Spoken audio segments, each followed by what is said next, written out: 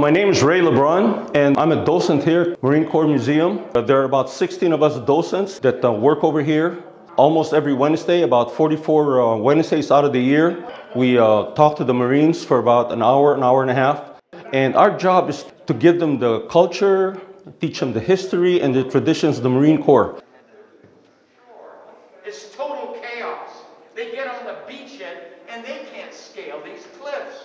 I try and tell them the reasons why we went amphibious, the reasons why we have the reputation that we've got, and some of the things that influenced us, and some of the incidents that made the Marine Corps what it is today.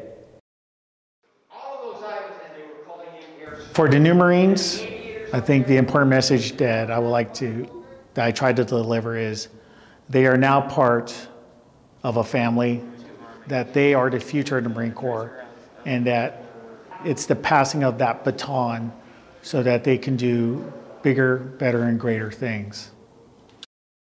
It's a very fulfilling job. We're very proud to be able to share our experiences of what we did during our time.